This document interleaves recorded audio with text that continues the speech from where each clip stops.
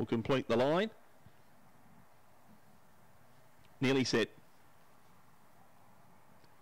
Amber Light flicks to green. They're ready. Stand by for a start. Race 7. Away they go. And a very level line out. First to break at Trouble Brewing. Driving forward to Hammer Red with Into Helen on the rail. Just behind them was Millie's Angel.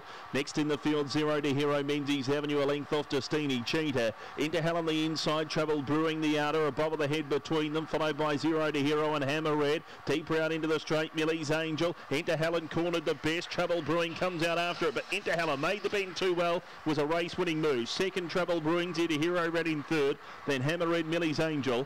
Further back Destiny Cheetah and Menzies Avenue ran at the tail of the field, and the run was 24 and 19.